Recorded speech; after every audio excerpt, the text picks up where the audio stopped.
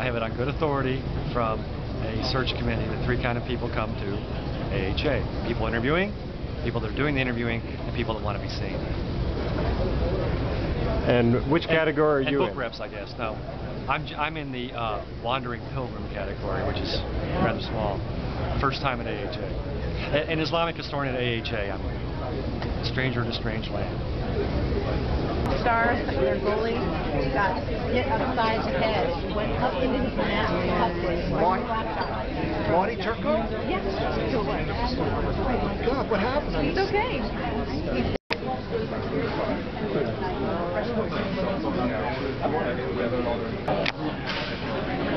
All right, good. Just look at me and ignore this camera. Okay. Who are you?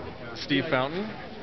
And where are you? And I'm finishing a degree at UC Davis and teaching at Chico State University in California.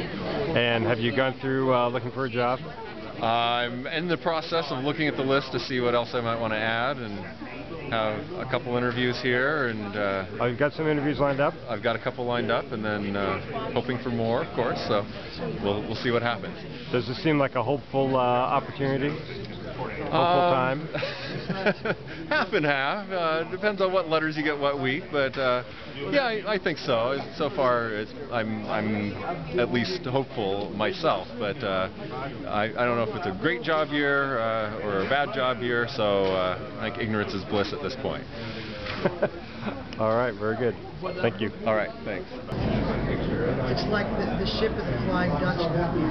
It just circles back every couple of years to harass us and make us miserable.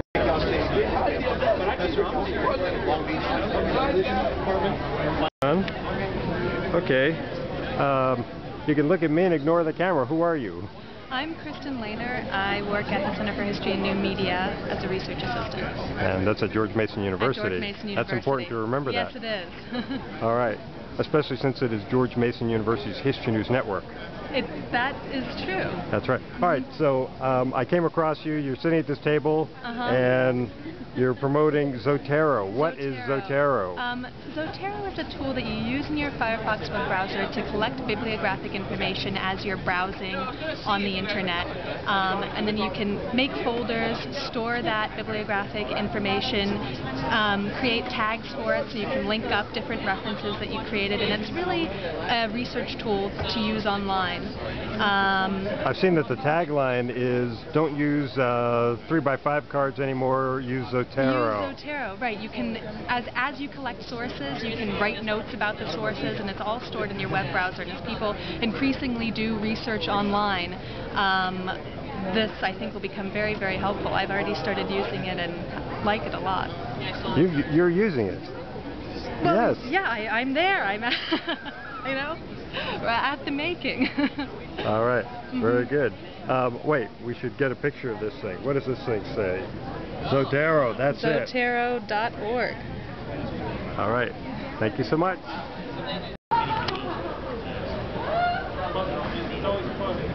Yeah, you're right. That'll be it. References to that film. That's in the...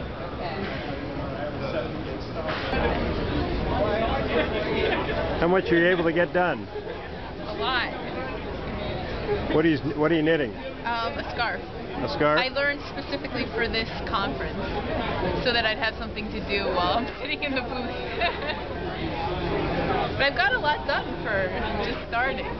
Wow, you'll almost have one whole scarf done at this convention. I think I will, yeah. Thanks. Well, better here, I'll stay with you.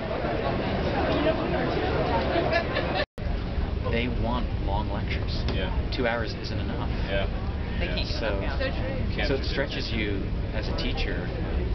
When you're teaching undergraduates, it's a very different approach from teaching over 65 lifelong learners, people like that who come. You talked about Chautauqua, and they very much come out of that tradition where they look forward to sitting down for a couple of hours and listening to somebody lecture. I mean, you look at those Webster-Hayne debates, and I mean they were hours, days, and people would pay attention to that. And we've actually got one of Reagan's Star Wars speech, and it's a half hour.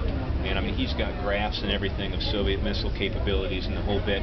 And it's amazing because, I mean, that was only 23 years ago, but you wonder, trying to do something like that now, to talk them through a very complicated policy process. Could How you would that do translate, it right? on national TV? And would millions of people turn in like they used to?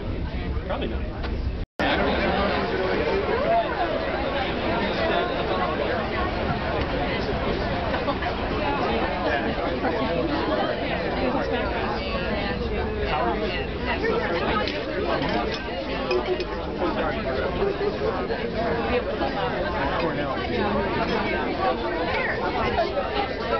Pouring a lot? What's that? Pouring a lot? I'm sorry? Pouring a lot? But, Tell me about this display. What is this? We are the site for online. It's a marketplace for used out-of-print rare antiquarian books. We have independent bookstores from all over the world, 4,000 of them, who list their inventory on our site. Over 25 million items. People can come over, they can search, they can browse by category, they can search for a specific title, and purchase it if they so choose. What's with these gigantic, are these big sellers here? People are coming by? We are giving them out for free. You're giving them away for free? We're giving out, we find that it's useful for people who walk around purchasing books to put it in one bag and carry it around. That's so a they don't huge bag. have to many of them to walk around. And also, feel free to have some, we have some classical CDs. We try to give out things that people might find useful. How's that?